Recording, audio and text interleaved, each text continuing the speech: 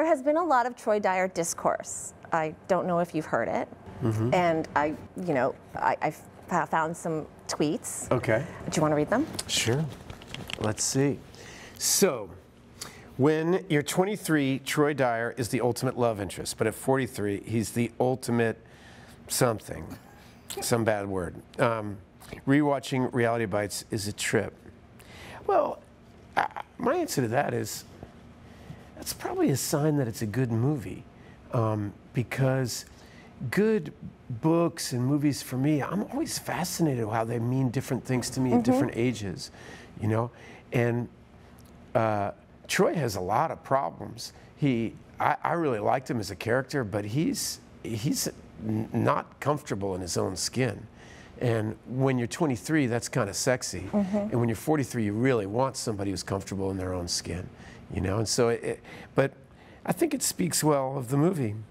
I'm not here to nominate Troy Dyer for President of the United States. You know, I'm not.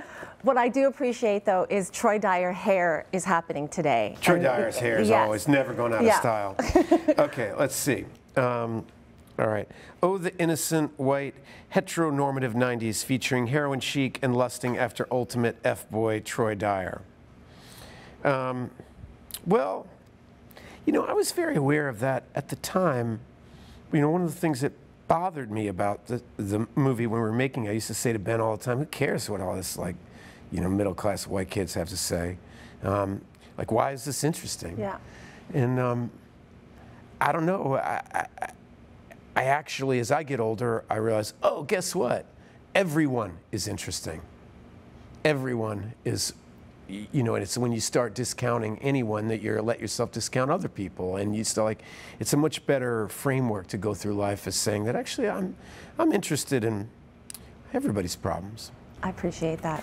Okay, so one more here. Oh, wait, I'm out of time, so I got to wrap. So, okay. yes, All right. Thank you, but I'll see you tonight at your premiere. Okay, great. And thanks for your time. You're fun. Thank you. Thanks, Lainey.